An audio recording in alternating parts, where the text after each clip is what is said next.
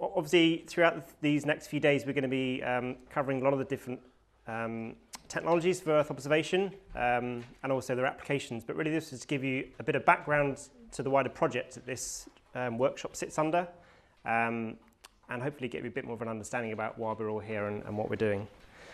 So the Coastal Habitat Mapping project, it started back in December 2017.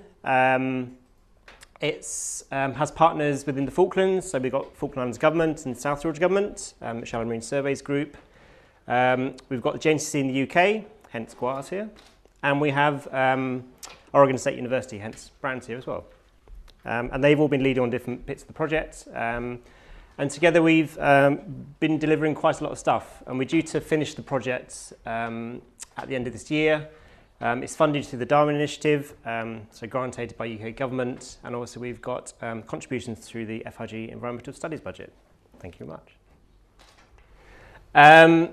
So I guess the key project background and the key aim we're trying to achieve with the project was to better understand and develop an environmental baseline for the Falklands and South Georgia.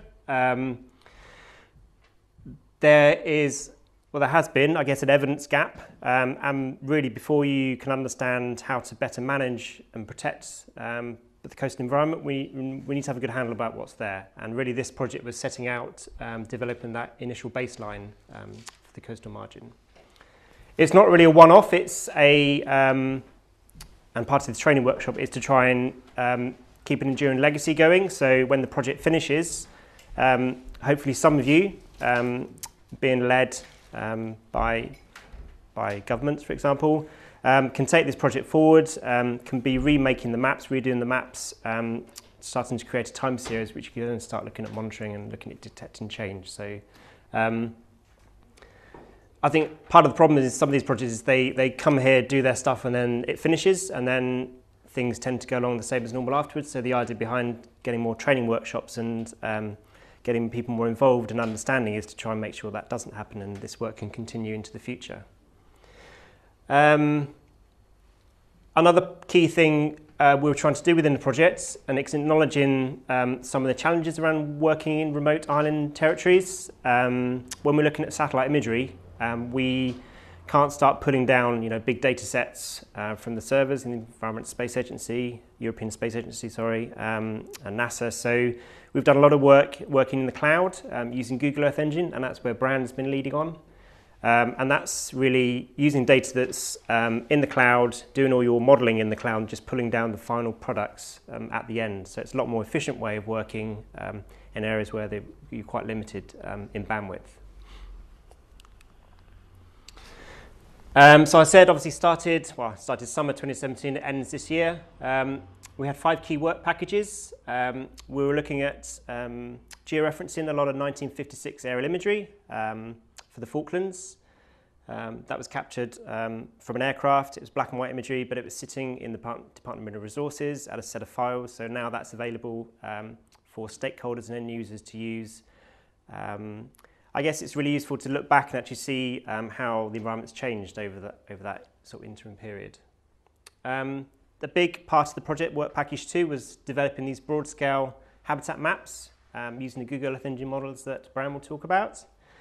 Then we're moving on to the fine-scale modelling, so that's really areas of stakeholder interest, and we are developing fine-scale habitat maps using worldview data. So we've got sponsorship from Digital Globe. So we have complete coverage for worldview for the Falklands and South Georgia at our disposal, and also we go out and fly drone missions to get high-resolution data in particular areas of interest. Work Package 4 was all about the ongoing planning, protection and mapping and monitoring. So we're developing a coastal monitoring manual, which will be available going forward. It'll provide the protocols and the methods that we've used that can be used going forwards, and also the training workshop where we're here this week. And then the final work package is all about integrating what we've been doing with existing and emerging initiatives. So earlier, it was last year, we did a review of what was happening at the moment in the Falklands and South Georgia. That's on the project website. And there'll be a workshop in November, and the idea behind that is to try and understand and identify how this work can continue into the future. So a quick whiz through, this was the aerial imagery, which is now available on the SARI WebGIS, on the Coastal Mapping WebGIS. All georeferenced, and you can, if you want the data, you can either download them low res or you can request high res images. These are the broad scale maps that have been developed through the project. So this is being hosted on the South Georgia Government's WebGIS. We also have the Falklands being hosted on the Coastal Habitat Mapping WebGIS. We mentioned we had two workshops last year where we got stakeholders around a table and tried to decide where did they want that more detailed mapping and modelling to be undertaken. The two reports from those workshops are on the website.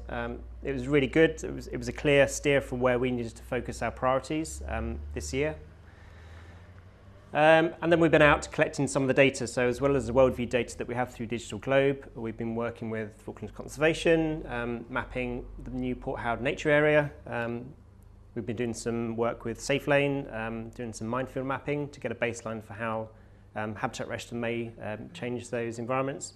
And also, obviously this is coastal, so we've been looking beneath the surface as well, beneath the waves. So we've been doing some side scan sonar mapping around Coshon, Kidney and Port William.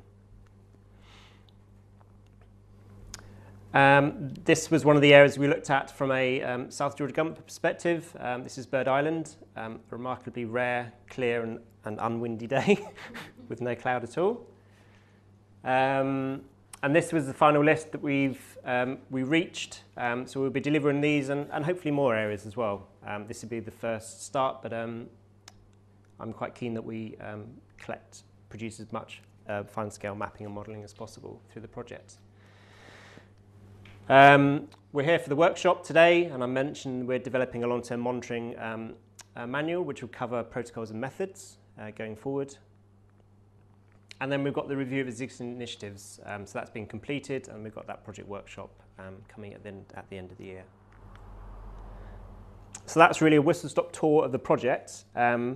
Now, what I did was ask both Ross and Denise to have a think about what it means for them, as they're the two sort of government bodies that have been partnering on the project from a South Georgia and Falklands perspective. So I will hand over to you guys.